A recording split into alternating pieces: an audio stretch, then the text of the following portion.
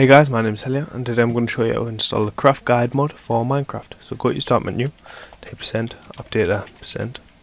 This will take you to a Roman folder, then open .minecraft,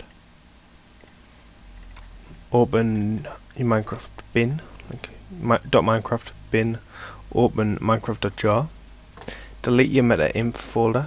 I've already done that, so I'm not going to do that. Open up Modloader.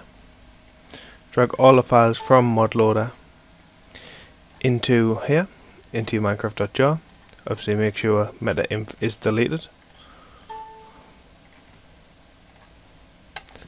You then want to go back to your .minecraft folder, open the mods folder.